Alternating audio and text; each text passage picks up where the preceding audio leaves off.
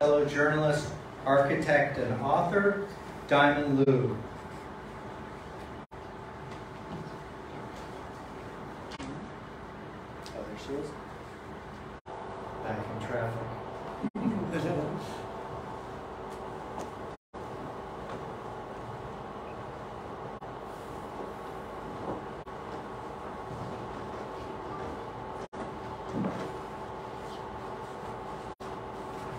Good morning, everyone.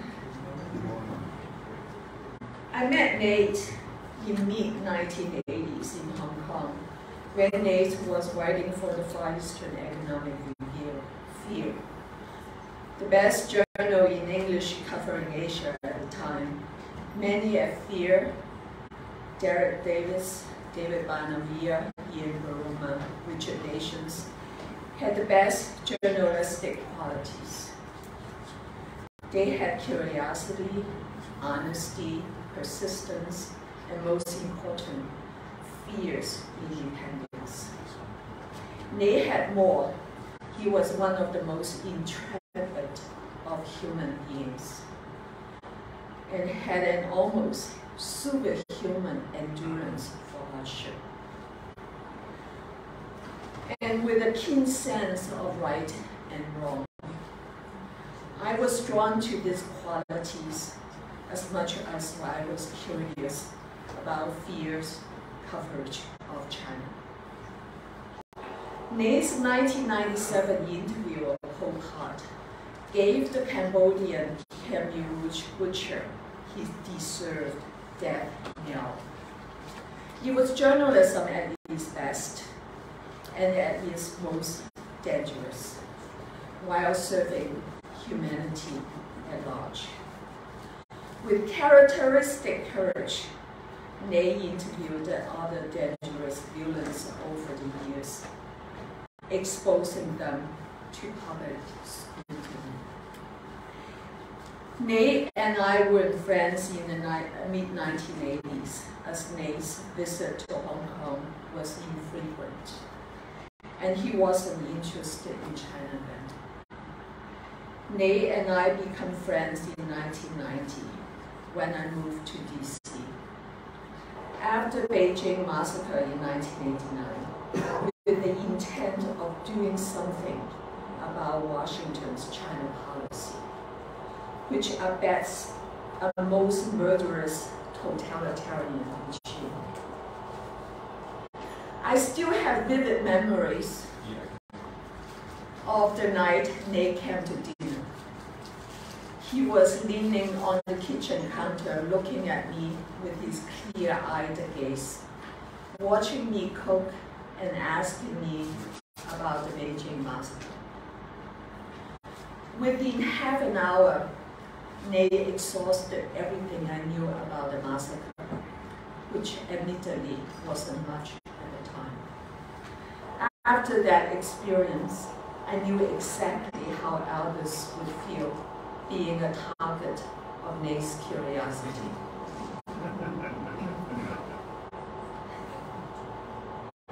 The next time I saw Nate was the summer of 1993. Nate was sitting at a cafe table, waiting for us on the town square of Tirana, the capital of the newly freed Albania. There was a large moth on the cafe table. Nate whipped out a pair of chopsticks from the side of his boot, which apparently he had carried throughout his long treks in the jungles of Cambodia.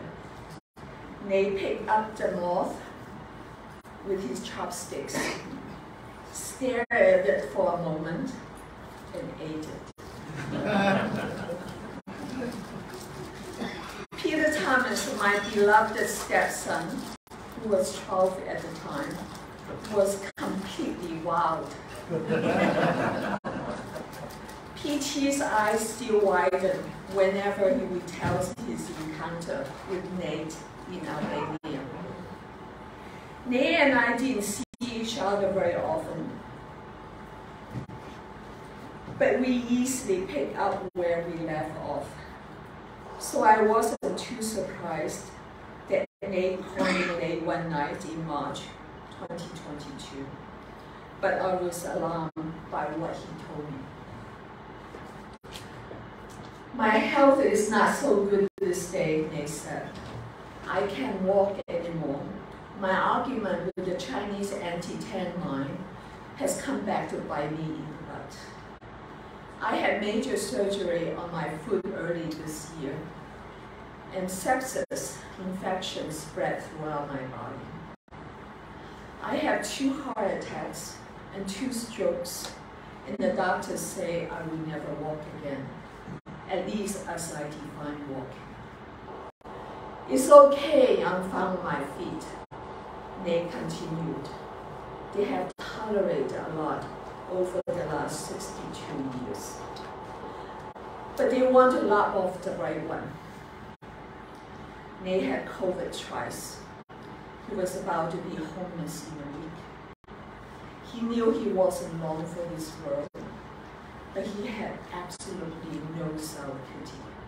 The same old Nate. Nate went on to lament the lack of community in American society, and he expressed envy at the strength of Asian families. Good things don't just happen on their own, I told Nate. For any community to work, even for family from Asia, someone has to take the initiative to do the right things. How do you do that? Nate asked. It was too involved to explain, and it was late. So I said, I will show you. I knew I had to do something. You wouldn't want to see a dog dying on the street if you knew about it, let alone a friend. I applied what I have learned trying to free political prisoners. You turn to those close to you and ask for help.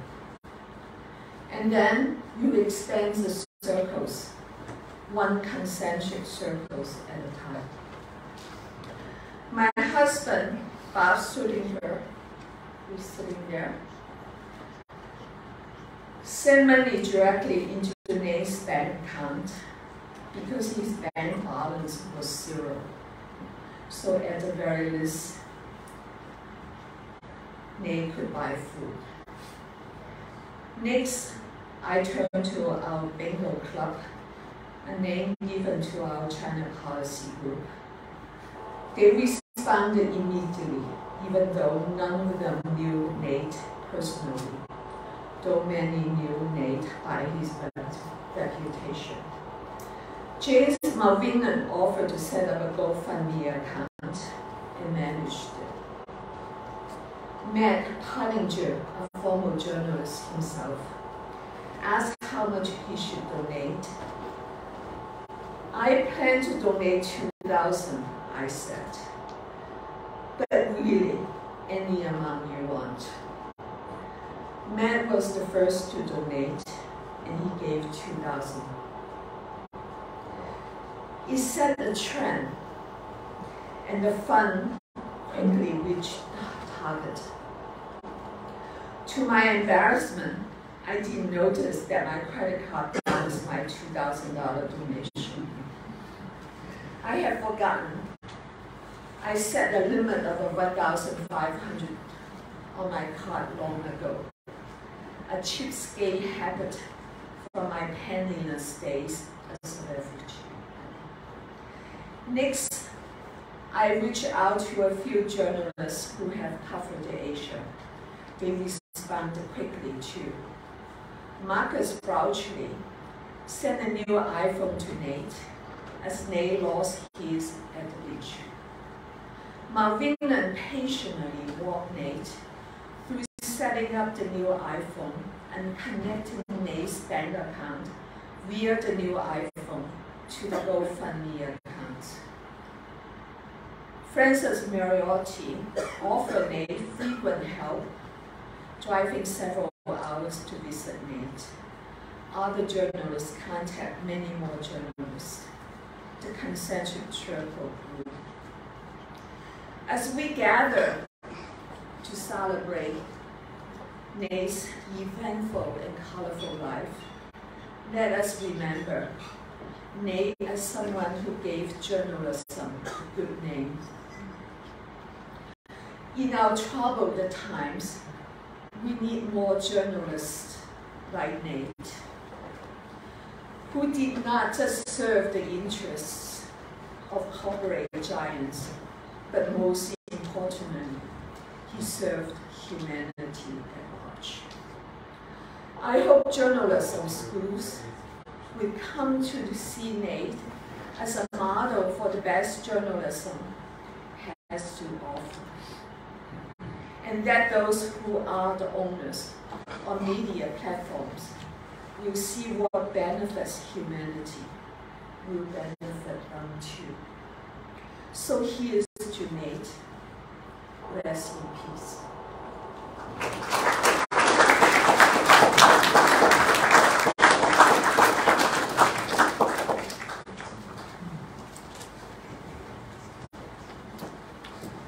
Okay, now we're going to hear from Edwin Bundab, a member of the Full Row Montagnard Army.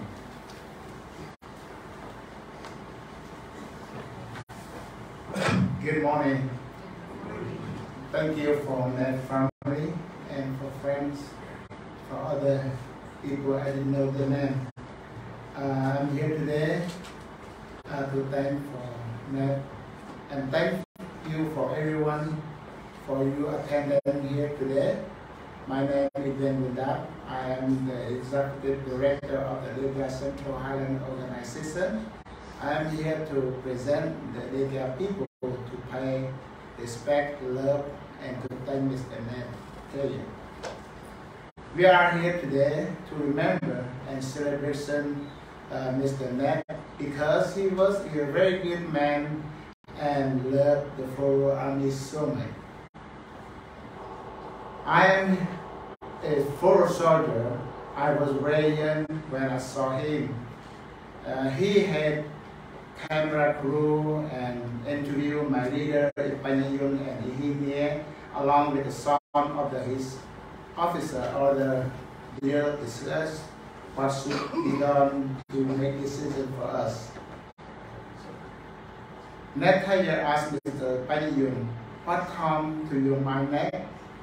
Do you want to continue to fight here or you want to go to third country to save the people? Colonel Yun and other leaders said if they had proved that Emmanuel was in debt, they would consider to go to USA. But even we go to another country, our resistance will continue until we get back the land that belongs to us. Yun said, I don't want to go to free nation. He added, I want to stay here because this is my battlefield. This is my responsibility, but I have no supply or help for free country. 1 week after we met, the United Nations peacekeeping came over to protect us from the Vietnam troops who were coming to destroy us. Nate Thayer requests the United States to give us wood and supply to our military to help our troops to defend our themselves, so we continue to fight for our freedom. To respond, that request was negative. They give us only one condition to drop our weapon and get to another third country.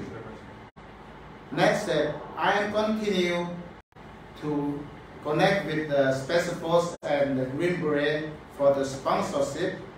It would not take that long. Just 2 days after that, we have answered. After a couple of days, they accept the Full Row to go to the United States. And there are helicopters come to pick us to the Phnom Penh. In October 1992, the State Department and UNHCR came to file our paperwork. 1 week after, we already got IOM paid. We will go to United States of America.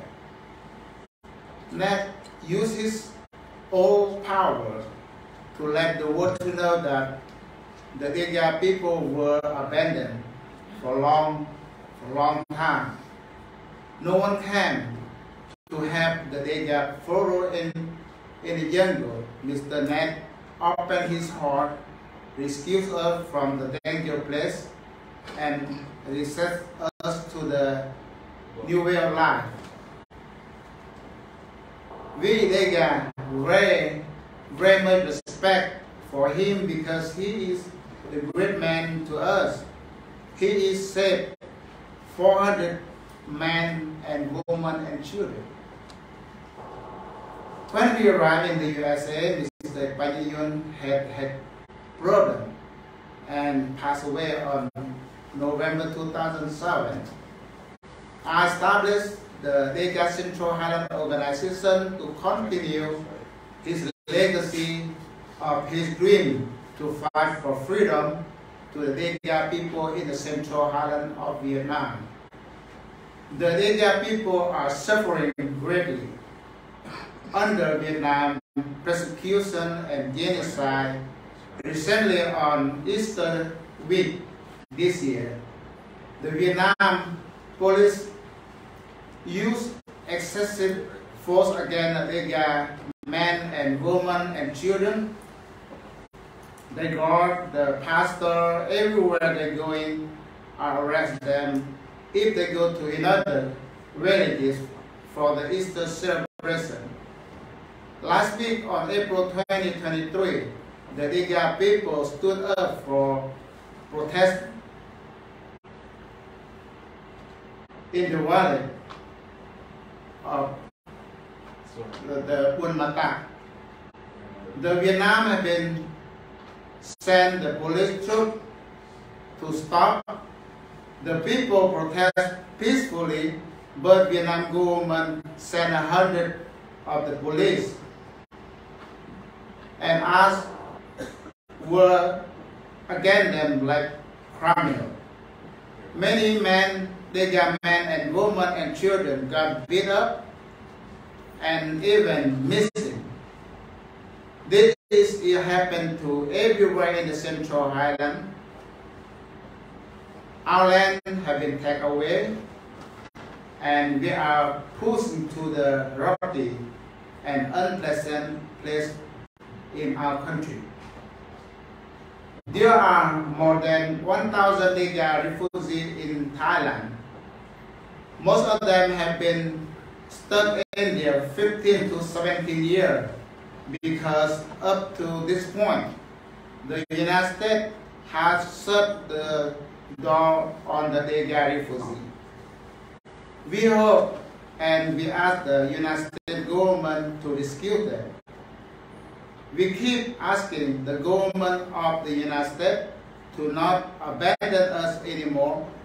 We do our best to reporting and all activity and events that happen to our people to the State Department.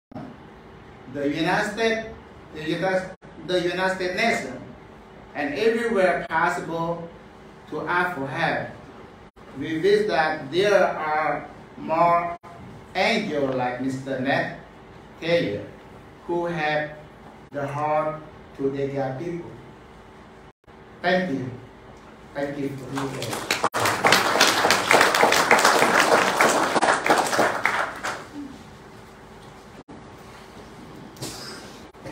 Next, we'll hear from Sarah Colm, who edited Nate at the Phnom Penh Post before going on to serve as Human Rights Officer for the UN and Human Rights Watch.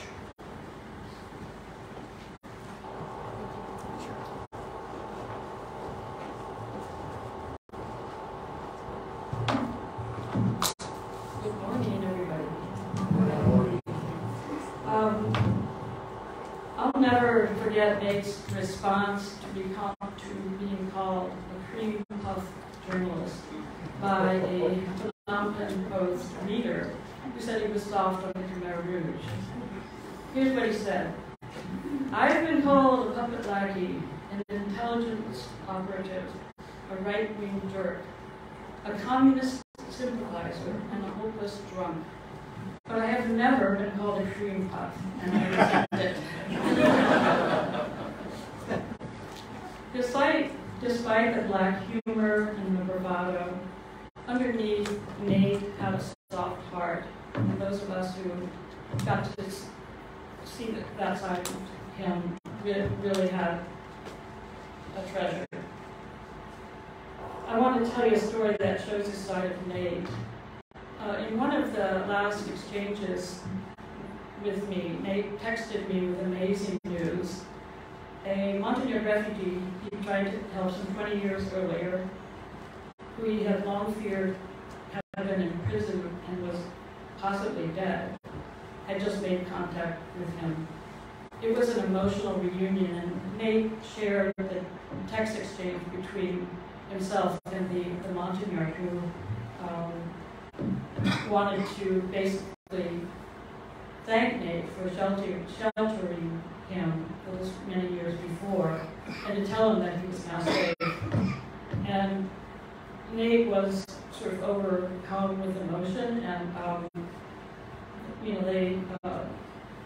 I think the fellow, whose name is Ibion Malo, and he's our next speaker, mostly wanted to thank Nate, but Nate was had felt quite haunted for years about this particular situation because he had sheltered the Montenegrin at the Phnom Penh Post offices for months while the UN sort of adjudicated Bjorn's refugee claim.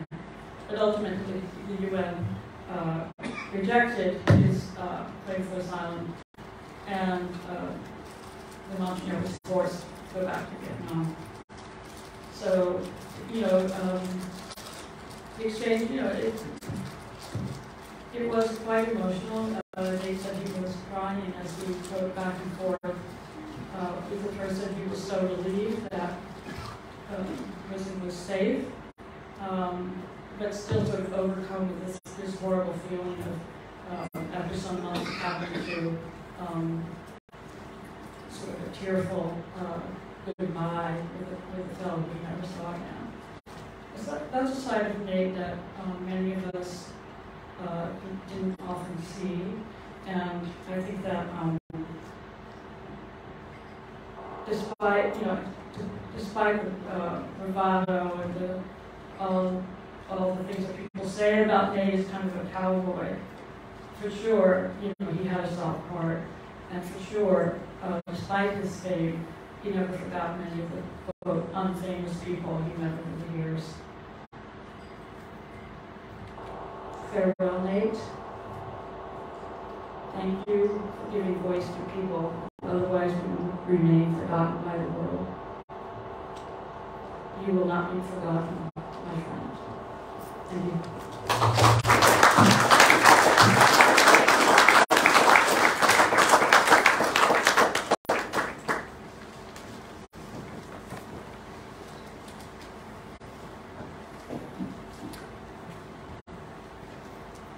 In 1994, Montyard Ibion Malo showed up at Nate's home office at the Phnom Penh Post, where Nate sheltered him for 3 months and worked tirelessly but unsuccessfully to get him asylum in the United States. And now we'll hear from him.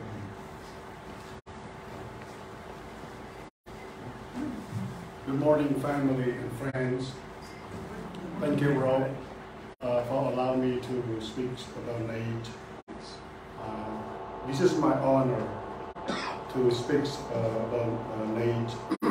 Even though that we met a very short time in Cambodia. My name is Ibion Malo. We came to Cambodia because of persecution and oppression in 1994 with 2 friends. We came different way, but we met in Phnom Penh.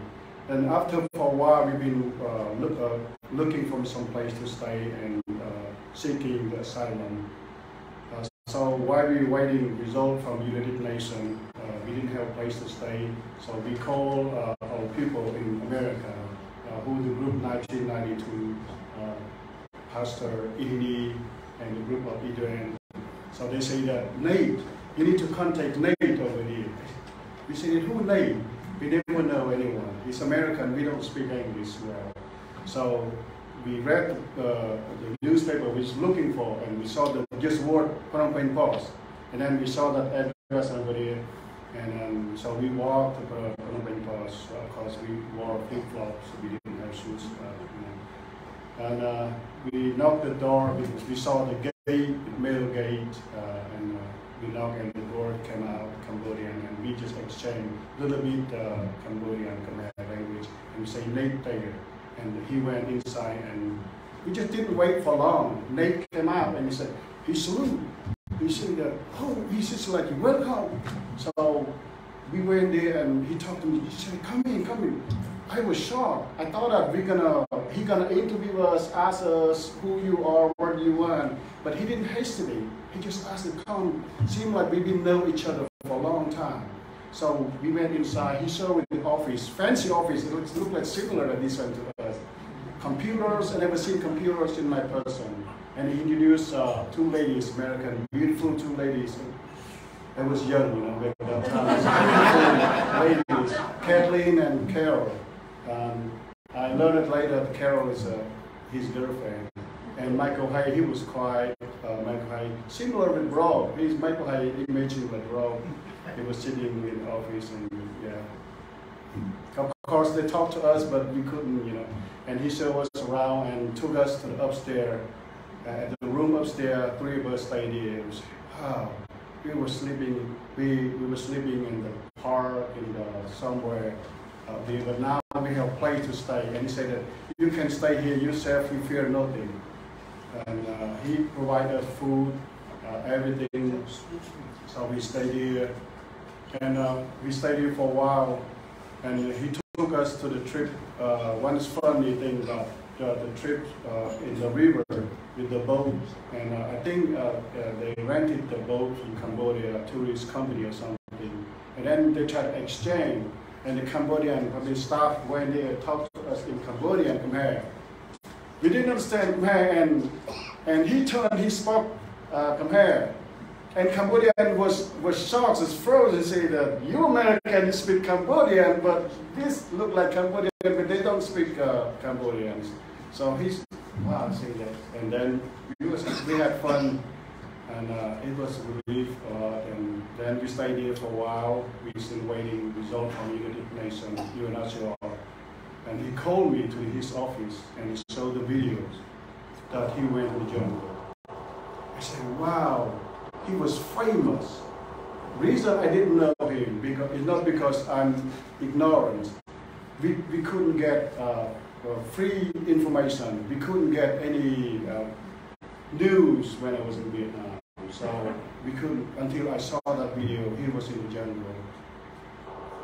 For us, the jungle, that is the dangerous place to be. Even the Moknya people, we couldn't go there. Only the brave soldiers like them could stay there, you know. Everything, enemies attack you, the jungle itself is dangerous. But he went there, he used his, it's not just his skill, his talent to tell the world, but he used his own body, his own person, stay there to prove the world that this troop is still fighting for their freedom, for the people. They are human beings, they deserve for humanitarians. So he did the job beyond his correspondence as a journalist. So he helped those people. He saw the children, he saw the woman, he saw the elderly, he saw wounded soldiers without any food, without any aid. So we still fighting, even those that we have this advantage. We have no munitions, no weapons. We have had no aid, no hope, but we still fighting because we as human beings, we dream about the freedom. Then Nate, God, we've been praying for Pastor, even in the jungle, we have no, when you see picture of him, took when the Sunday service in the jungle. So we pray God, so God sent the angel. Sometimes we pray God, we thought God came to help us, but God has his angel. And some people say that they have faith, but he has action. He had work to help those people in need. So he helped those people. His voice, he used his talent, his writing to impact the world, to impact the United States. So they brought those children, women came to America. They became successful. Thanks not crying and welcome us. And a lot of the children that he saw in the jungle, now they became a business owner. They graduate from college. They get very good paid job. They're successful because Nate as a voice for us. We couldn't speak, but Nate, he presented us to speak to the world. He helped us. That is why when we, and then go back to us, yeah, we couldn't accept it by United Nations, so we've been sent back to Vietnam. Of course, we're hiding in the, and Nate, that is the question that Nate keep asking me when we exchanged 2016. And we said, yeah, we went high and we spread out everywhere. Two of us made, one couldn't make. I heard my friend say that police interrogate him, maybe the poison, or we couldn't get information about him. So in 2001 we protest to ask for freedom. Then we fled to Cambodia and I met Sarah and Kathleen there. It was a great unification. I could imagine.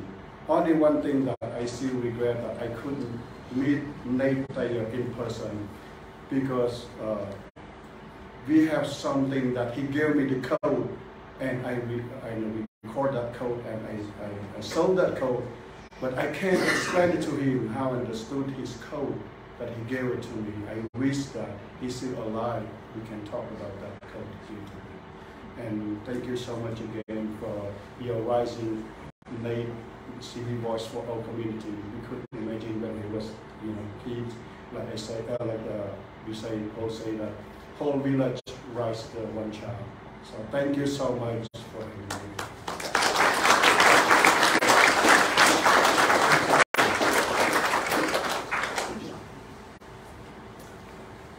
Next, we'll hear from Andrew Sherry, who is Nate's editor for 5 of the most productive years of his career at the Far Eastern Economic Review, and also served as midwife to Nate's Pol Pot articles.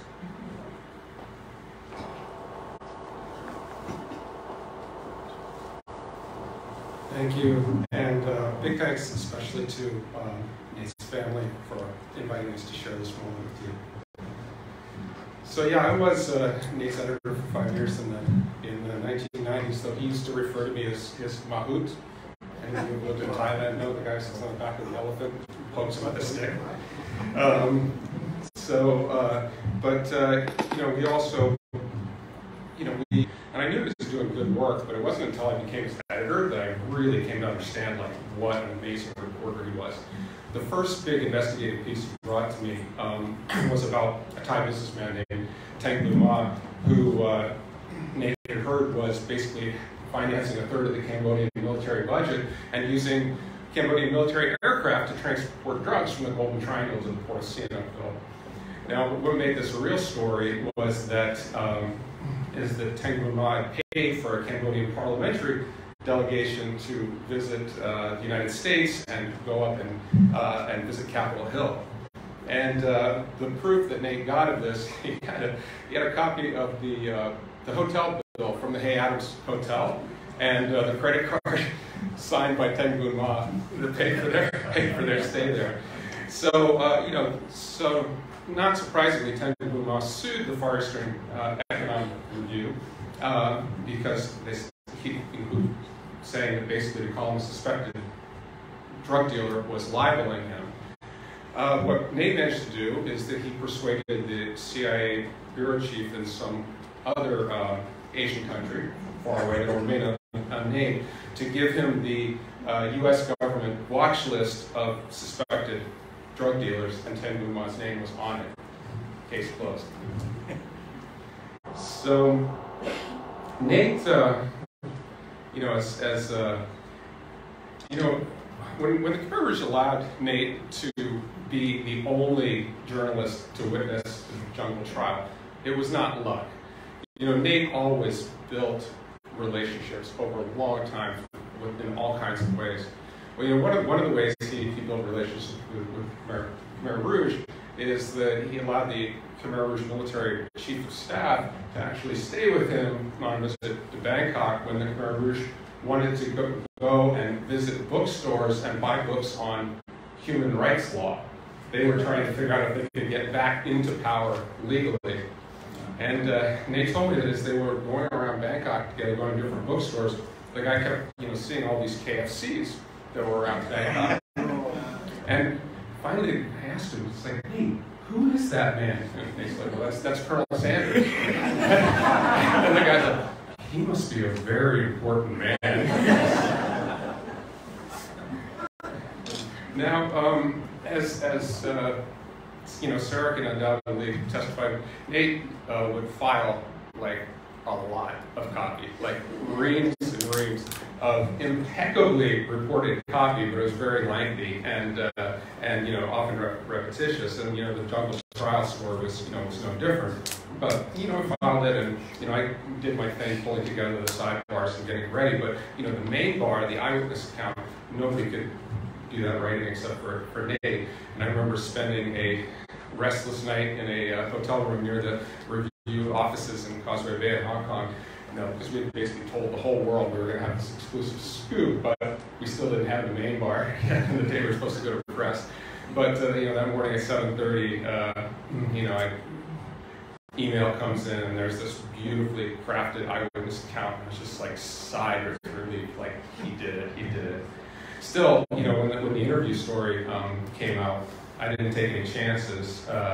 You know, I just got on a plane to Bangkok and holed up with him in the review office. So this was another exclusive, despite the efforts of a New York Times reporter to follow him to the rendezvous point. On the way, that New York Times reporter encountered teenage Khmer Rouge soldiers with automatic weapons, and as Nate said, they didn't know who the New York Times was, and if they did, they wouldn't have given a shit.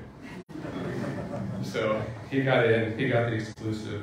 Now the problem was, you know, like he came back and did this fantastic interview, but I don't know if this is, you know, the stories, but at one point he thought he was being poisoned because he felt sick, and he reached over across the table and he grabbed Pol Pot's water glass and he just slurped the whole thing down, and he said he felt better. So, but to tell you the truth, he was not in great shape that week. You know, he got back with all this great video. He promptly just collapsed on the couch in the you know, in the review office. But thanks to AsiaWorks, I guess I had all this great video to work with. So I just started putting together the stories, and I just had to run them past Nate to review it.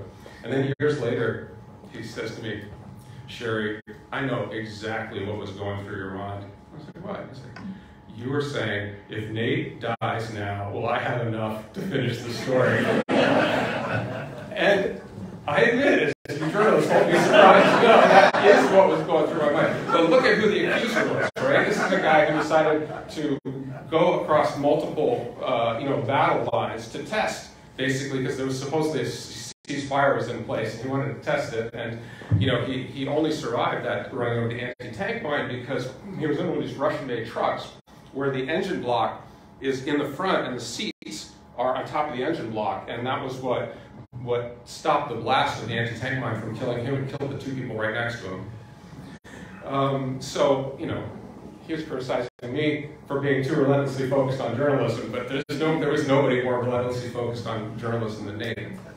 Now, look, you know, that approach, it didn't always serve Nate well. When he, you know, got back, when he was back in Maryland and he was working on his book, he was just determined to write day and night, and he persuaded a local doctor to prescribe amphetamines for him so he could just work and work more. And then it just triggered like a psychotic episode. And so I was down there basically trying to show him that, you know, Carol had not bugged his computer and phone, and nothing like this was going on. And he still didn't believe it until he said one day he looked out the window and he saw Viet Cong guerrillas approaching the house. And he's like, "This can't be true. My mind is playing tricks on me. So ultimately, it was Nate's journalistic skepticism that snapped him back out of that and left him with a good story to tell. All right. So Nate used to refer to himself as the black sheep of his family. Well, listen, there's no question that the Boston Thayers are amazingly, accomplished with a real record of service, whether it's an ambassador like Nate's father, Deputy Secretary of State like his cousin, aid workers.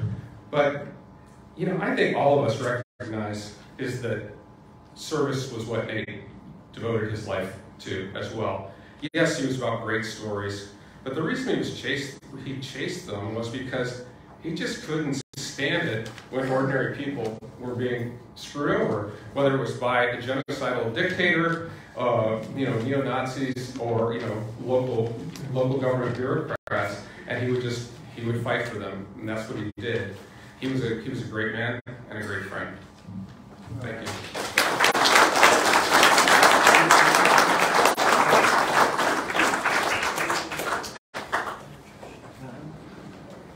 Next, we'll hear from MP Noonan, a photojournalist and friend of Nate's who took the photograph of him and his dog Lamont on the back of the program.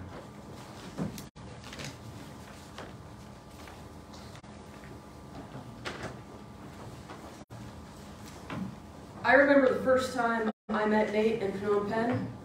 I was 23 and just starting out on my own path toward becoming a journalist. A bunch of us were standing around outside the little village of prefab containers that served as office space at the UN headquarters, waiting to be let in for a press conference. And I said something like, "Hi, I'm MP, and I don't think we've met." There were gasps around me. Astonished colleagues turned and stared, saying, "You don't know Nate?" His reputation from up on the border had preceded him. Years later in Cape Cod, Nate told me once how surprised he was that people used to find him intimidating. I thought, are you kidding? Besides the gasps he provoked, he was tall, he was fit, he was broad-chested, he had a shaven head, he was soft-spoken, and when you asked him who he worked for, as I eventually did that day, the answer was fear. As everyone in this room knows, that stands for the Far Eastern Economic Review. But the double entendre was a vibe that worked for him. We know he wore it well, doing the hard yards with the Khmer Rouge and making the inroads that no one else had. 6 postings later now, I often think of how the press corps functions as a tribe in the most positive sense. The shared purpose of journalism. The camaraderie of working in the situations we do, covering the events we cover. Nate and my friendship became cemented over the years as members of that tribe, and also through our shared losses of people like Stefan Ellis and Jamie Factor, Kathleen O'Keefe, remembered as indelible parts of our experience as Nate will be now. As we know, Nate had an anti-authority streak and a real affinity for bad guys. His desire to hold them accountable and to call them out was at times tinged with just a little bit of admiration, not for the slaughter, but for the daring, the willingness to break history's rules. That's part of the reason he focused on Pol Pot, on Teng Bun Man, Hun Sen, on the North Koreans and the like. It was about being the one to write a new page of history. Nate's life in Cape Cod was much, much smaller than Cambodia and Thailand days because of his health issues and PTSD. He still believed in journalism, and his reporting turned to outing white supremacists and neo-Nazis on his blog. I was there once when the FBI called, and Nate routinely took calls on speakerphone. They clearly followed Nate's reporting and just wanted a friendly chat. Nate didn't believe journalists should collaborate with authorities, so he would be mad at me for saying this. I was sworn to secrecy, but he did give the FBI a little bit of extra info on one person he'd written about because he was genuinely afraid that man was going to be a mass shooter. The subjects of Nate's reporting were clearly worried. I read the online threats to Nate's life, and probably worse in Nate's mind, the threats to Lamont, his dog, by neo-Nazis for having been exposed. I was there another time when Nate put on speakerphone for me a harassing phone call he got by some anonymous bad guy who felt threatened. This brings me to the last thought I want to share you with. Decades after that day, my friend Nate and I met for the first time in Phnom Penh, and as diminished as his life had become, when it came to reporting, Nate's vibe was still all about intimidation and fear, and he wore it well.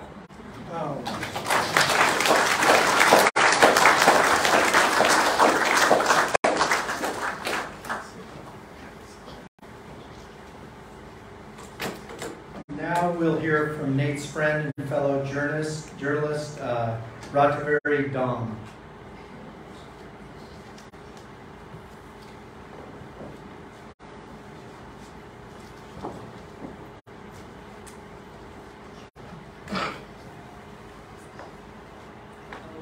Hello, so I was supposed to joke, so I might get emotional.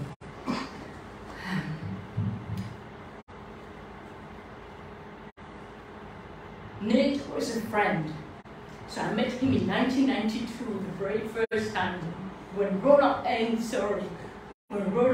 brought me to a bar in Bangkok called The Front Page. There was Nate, David Brunström, David McCage, Jeremy Wagstaff. So wow, that was a great introduction. I didn't want to be a journalist, I never wanted to be. And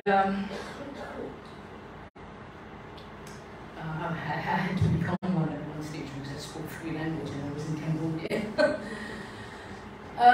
What do I have to say? What can I say? It's that I never felt that I belonged to anything. Nate didn't need many few words to understand that about me.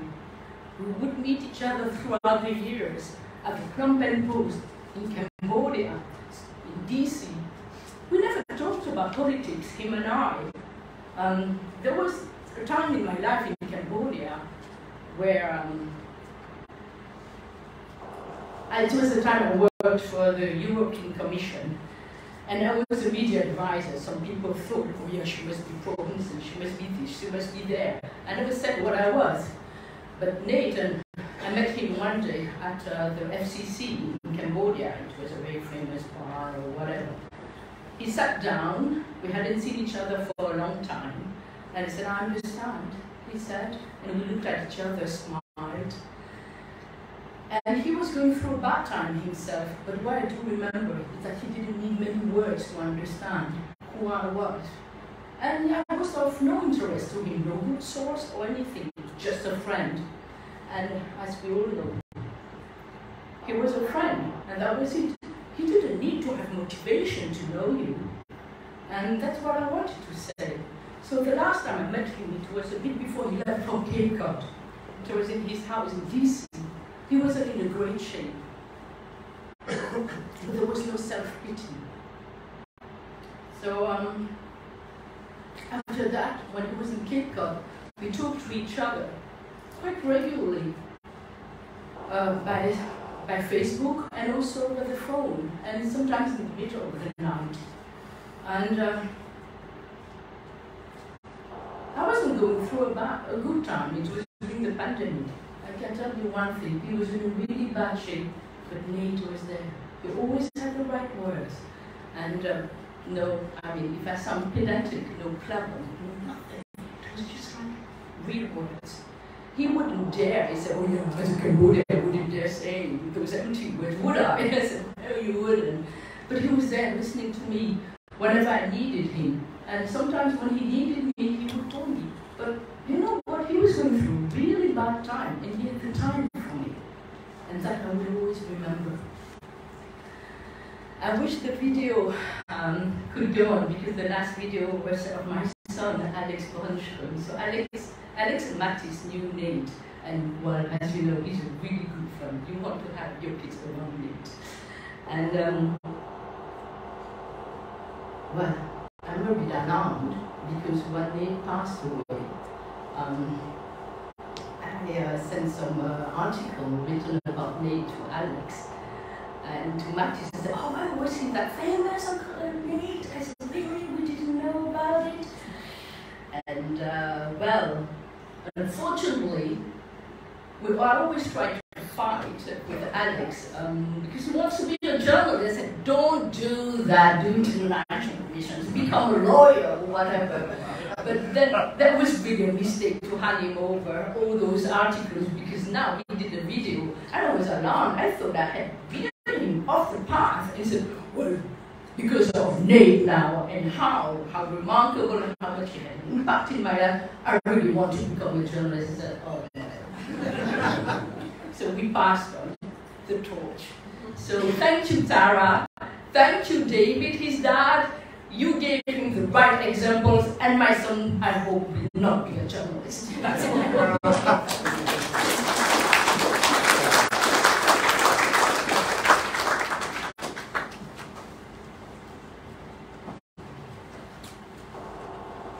Now we're going to hear from Matt Lee. And before he was masterfully torturing State Department officials of all political persuasions for the Associated Press, he was one of Nate's colleagues and friends in Cambodia during the tumultuous 1990s.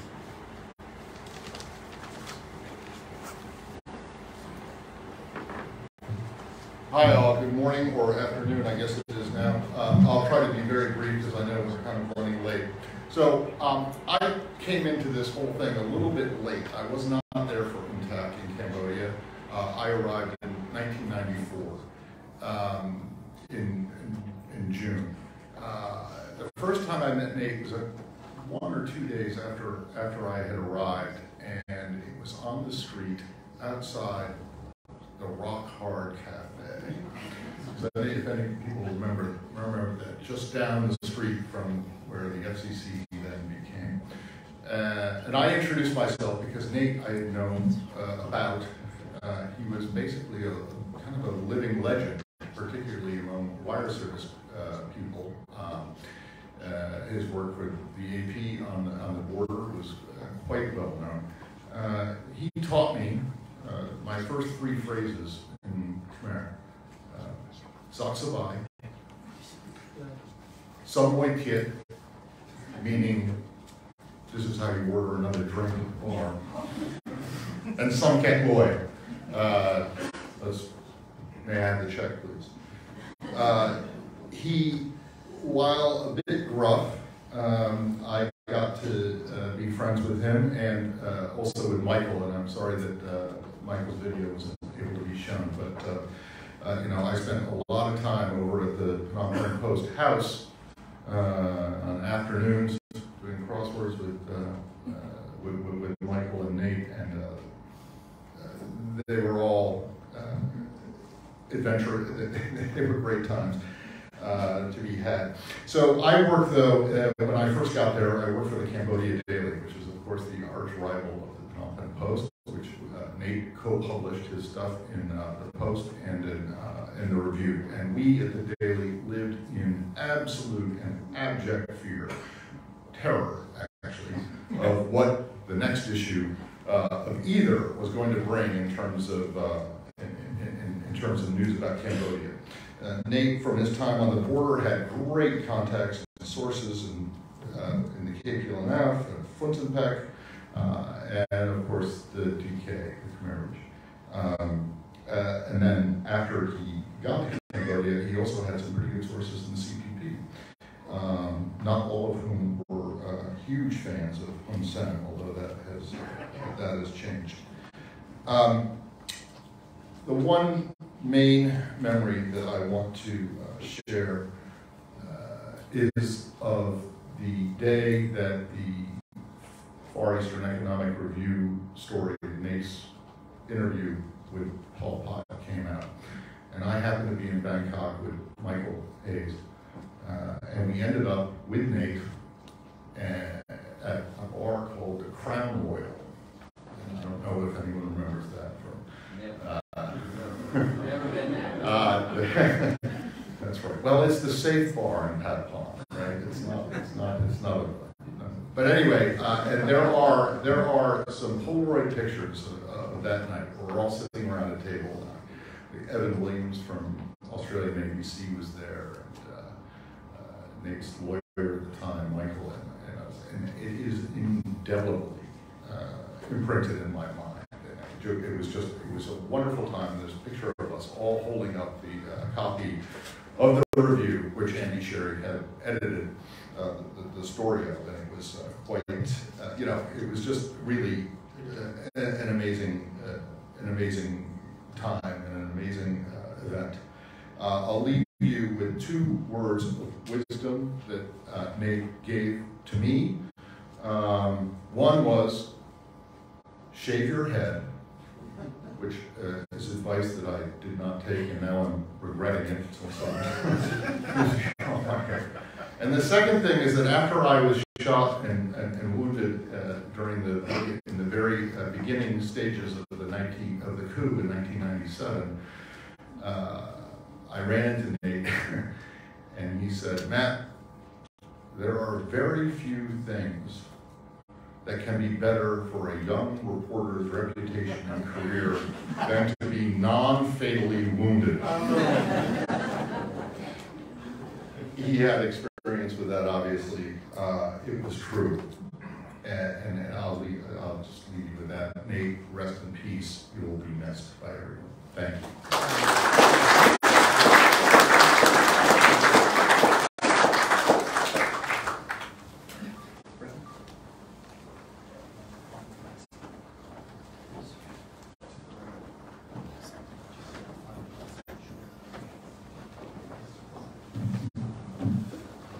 Thank you for everyone has contributed your thought, your mind, and your spirit. I think all of this and your heart will be a blessing to you, and all the hearing what you give good heart.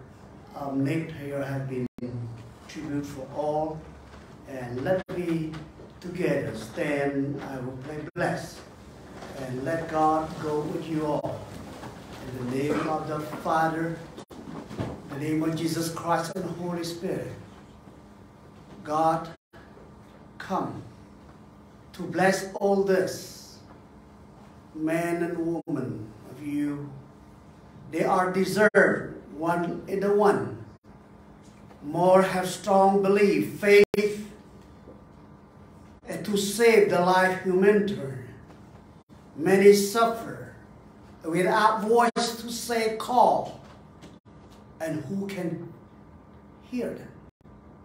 If without who cannot hear them, how can we get safe? This is the blessed for all this. All the people come today and study more and to do it more and to spread the gospel of Jesus Christ to save the life like you do in the world. And we will do this for again, together, and time that Jesus is coming again. In the name of the Lord. Amen. Amen. Amen. Be peace in the Lord.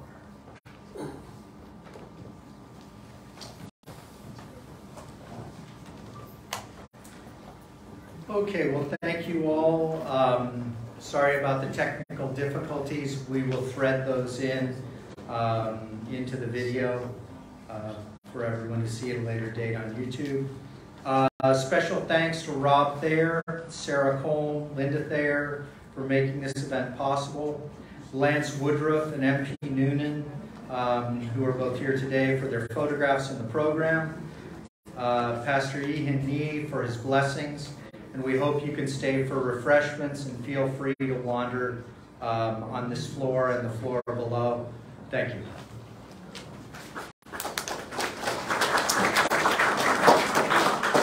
And come to the Mad Hatter at 5 o'clock if it helps you. That's about the Mad Hatter. I'll see you up there to teach you. I'm helping Theo with this.